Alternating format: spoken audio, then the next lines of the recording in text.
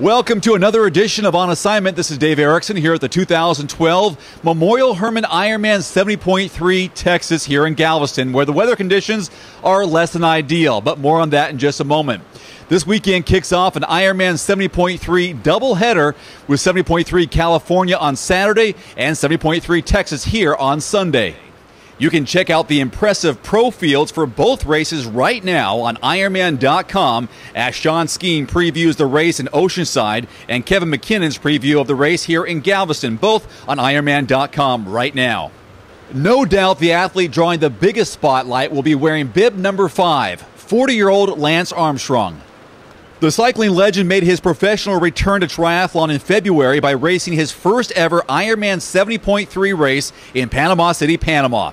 Clearly a favorite going in, Lance, an accomplished swimmer in his youth, proved he still has the endurance and technique to compete at a very high level, exiting the water under 20 minutes with the second pack. On the bike, it was a, quote, tactical race, as Lance put it, with podium contenders Rasmus Henning, Chris Lieto, Bevan Doherty, and a host of others setting the pace. First off the bike, it was Lieto and Armstrong, only seconds apart. Armstrong right together. There's Bertrand Billard. Hundreds of spectators positioned themselves along the fencing, cheering, snapping photos, and watching with excitement to see which man would exit T2 first. The Texan looked strong, slowly gaining ground on Lieto, who held the lead for the first 5K or so before getting passed by Armstrong. Armstrong would later go on to describe the heat in Panama as an oven. We recorded everything today. I think for me that's important to know, what I did in this race in terms of watts, in terms of heart rate, in terms of pace on the run. Got to go back and study that, give me some idea of what I got to improve for Galveston next. But the one X factor here is it was very, very hot. So that takes everything and makes everything higher.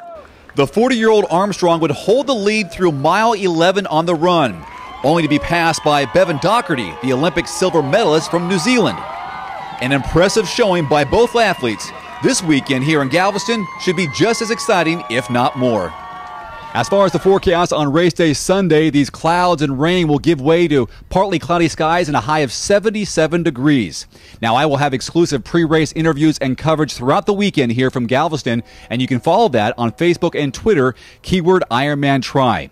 Now, on Saturday, we'll have live text updates and coverage of Ironman 70.3 California on IronmanLive.com. On Sunday, we'll add live streaming video and race day video clips. It should be an exciting weekend, to say the least. Until then, this is Dave Erickson on assignment at the 2012 Memorial Hermann Ironman 70.3 Texas.